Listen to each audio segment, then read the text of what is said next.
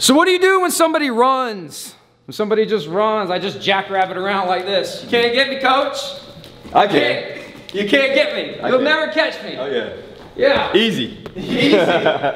Because this is Coach Jared Robinson. He makes the hardest sport easy. You can follow him at Sacred Boxing on Instagram. I recently trained with him at a Hard Ready seminar here at Fit to Fight, and he showed us like what to do when somebody is like just running. Now, whether they're running for a strategic reason, or they're running because they're scared of getting punched in the face, because getting punched in the face is scary, Coach is going to show us how to stop him. Fighting out of the red corner, wearing black trunks with red trim, hailing from Charlotte, North Carolina. Introducing Jared Robinson. So this is how it looks. I mean, sometimes even running to still plot on the other person's demise. You know, to set up something, not only to... There's an intelligent reason to run. Yeah, there's a time, but we're not talking about when they do that. No, we're talking about running. What's the best punch to throw is the way I feel it. I feel like I get a lot of questions like, how do you know what punch to throw? What combination to throw? So we're looking at disqualifying what not to throw first. I think that's super interesting. Yeah. It's like, what's the right punch? Well, it's easy to figure out when you realize that almost all the other punches are not correct. And you know why. Picking the right one's easy. You've already done all the work in your head. Just funnel it down. So as I'm here, and he's moving in the circle, both directions, my straight punch may not be there on time. If he's moving this straight, my cross, and he's slipping. That's not gonna work. See, these straight punches are not gonna work against a person that's moving in the circle. That makes sense. Maybe the hooks, those sideways punches, right? So if he's moving to his left and I throw the hook, he knows how to roll. If he's moving to his right, I throw the hook, he's rolling again, and I'm not being smart about my approach. So what I'm looking to do, we disqualified those jab and the cross, we disqualified the left hook, disqualified the right hook to the head. But I do like the sideways punch, so now to make it make sense, we're gonna go low and throw the right hook to the body, right? That's the direction he's moving in. He's moving in the circular direction. I'm going low, coming to the side, and I'm getting that. But not only just looking for that one punch, in which actually I call it a stop. It's not a punch, it's a stop. Yeah, because people are gonna, let's go ahead and address the elephant in the room. Because I know what you're thinking. What's like the textbook counter? You throw your little body shot here. Of course, I'm gonna do this or do that. Oh, yeah, you know, perfect, like, reaction for shot. sure. You can't just hang out there. No. Well, you don't throw it if that's the thing. If you're facing a devastating, quick, ferocious counterpuncher, maybe don't do this.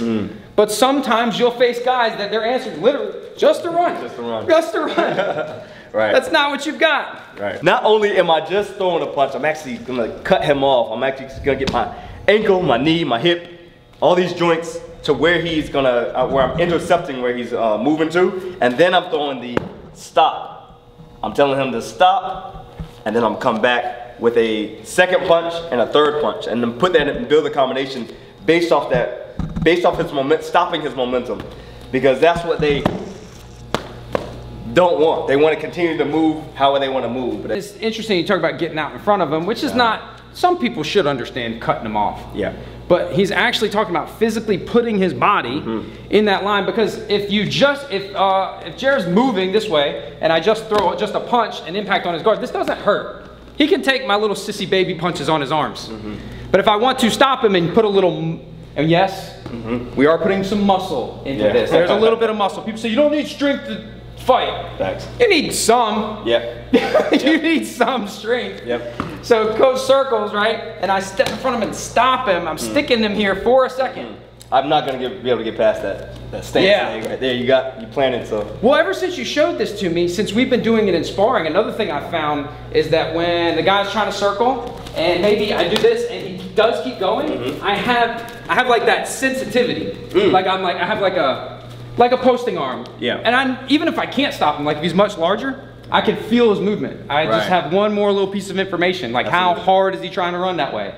If he's running that way and you're going this way and I feel you stop, then I kind of know you might be geared up to stay in your ground.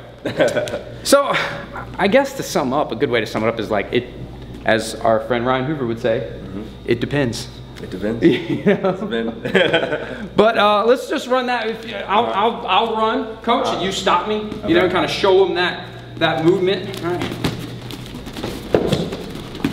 you're so strong. He doesn't look strong. He looks real skinny, but he's real strong. He's like made of iron or something.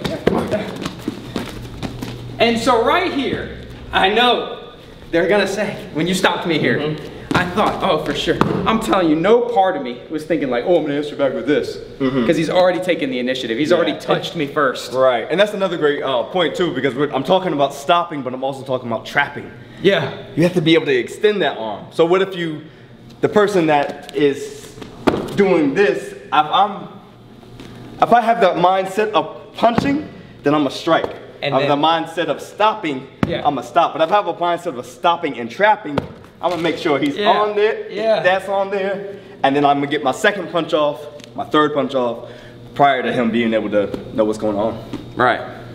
Well, also, and you guys can talk about this, if somebody's running, they're not thinking about striking, they're thinking about being defensive. Like for the reason that you guys are saying they're running, they're up and like higher, they're not like ready to just pop off a combination. Yeah, especially if they're light. Because I have to. Like if they're light and you stop them, it's going to have like a, it's gonna get buckled. I legitimately thought I was gonna try to do something cute right there.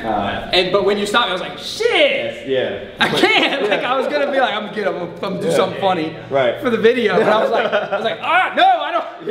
And the man's wearing mitts and we're friends and I know he's not gonna hit me and I still felt like, nope, this isn't right. You gotta put that tension on there. If you don't have the tension on there, you're not letting the other person know what your intention is, I guess, so. Guys, go follow Jared. I'll put his links down in the description below.